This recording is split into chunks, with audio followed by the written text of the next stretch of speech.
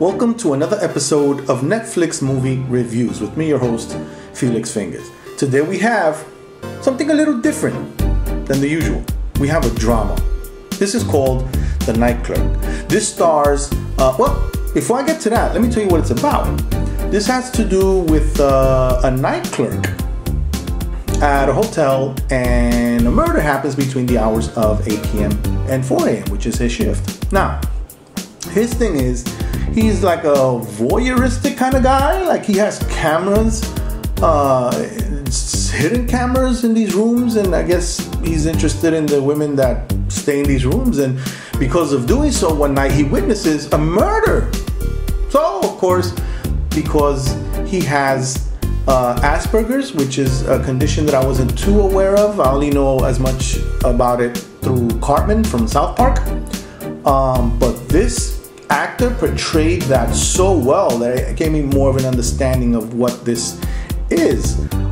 So it's harder for him to get his answers across when the detective that's assigned to the case start asking him questions, and then he goes on and on and on and on with his responses, and it kind of frustrates the detective. Now, I don't want to say too much, but there's a reason for his character.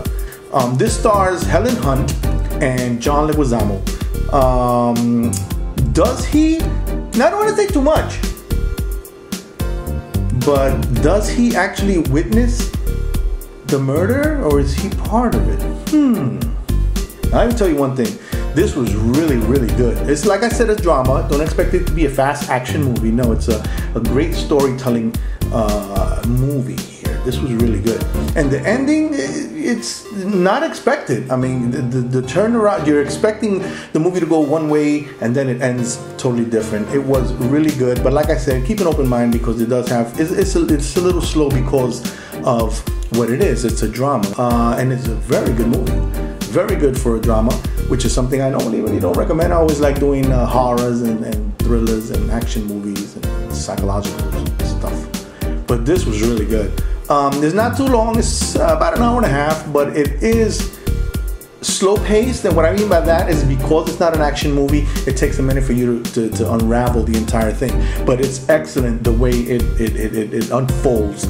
So if you want to do or watch something a little bit different than what I've been suggesting lately, this time around I am suggesting The Night Clerk. Streaming now on Netflix. Till next time, peace.